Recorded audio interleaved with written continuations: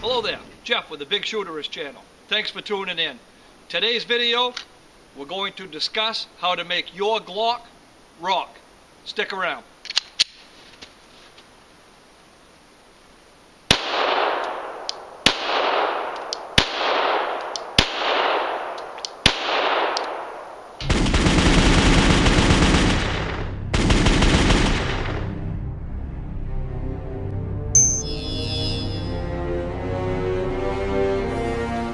So, let's talk Glock.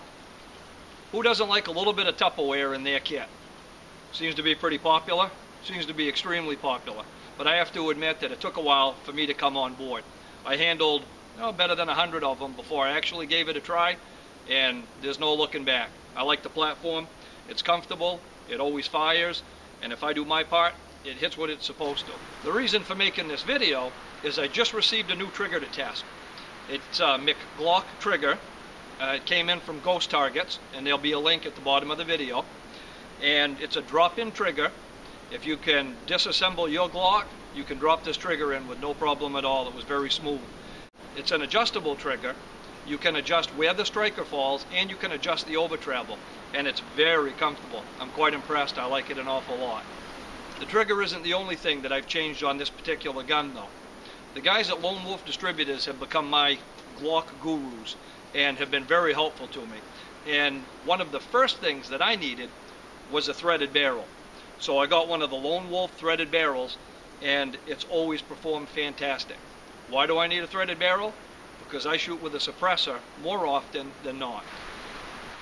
There are two suppressors that I prefer when I'm using the Glock 17 as a platform. The first one is the Gemtech Tundra.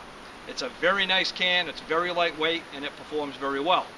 The other suppressor that I enjoy an awful lot, and that's what we're using today, is the Silencer Co. Osprey. And you'll notice the Osprey is very unique. It's rectangular instead of round. It gives you a lot of volume without having it very, very high and obstructing your sights.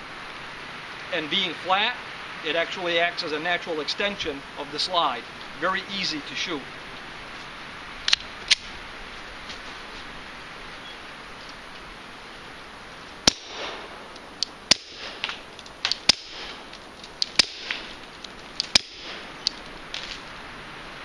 Also very easy on the ears. So the threaded barrel for the suppressor was really the first evolution of change to my Glock 17. I also changed out the back plate. It's a stainless back plate instead of the factory, and at some point we'll do some other modifications to it. But other than the trigger, the barrel, and the back plate, for the most part it's a stock gun. I also like the +2 extensions, and I get these from Lone Wolf as well. There are factory extensions, and there are a few aftermarkets out there. I'm really not sure about many of the aftermarkets, and I try to stick with the factory stuff whenever I can. That's definitely my attitude with magazines.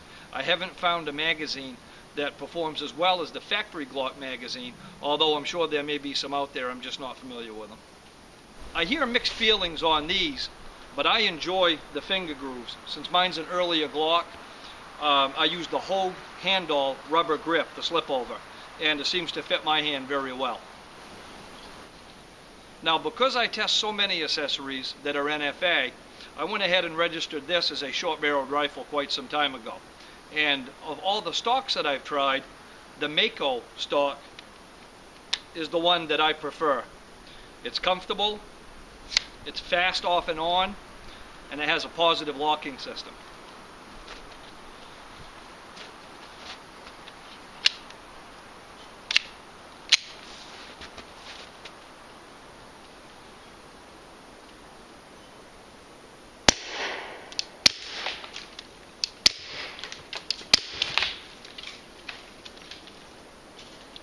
Fantastic stock. Wish I could shoot that accurate without one. Now, one thing I discovered about the Glock is with a little bit of practice, you actually can be extremely accurate with it. So we found some different drills to help with the accuracy. And if you practice your breath control, your trigger squeeze, and your sight alignment, you'd be surprised how awkward you can hold that gun and still hit what you're aiming at. Let's try for the ghost target hanging from the string on the left, upside down.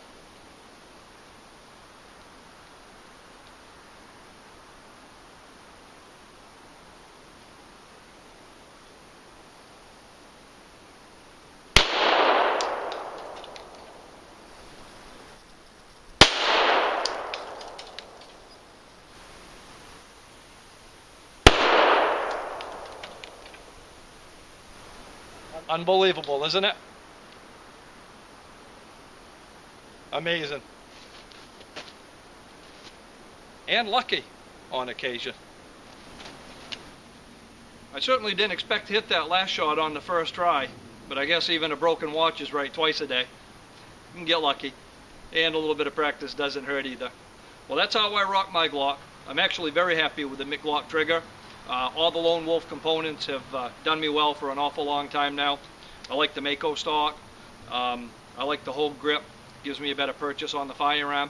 And all in all, pretty cool gun, but it's quite tame compared to some of the guns I've seen out there. Why don't you let me know in the comments what you've done to your Glock for performance upgrades, because I'd like to learn a little bit more from you.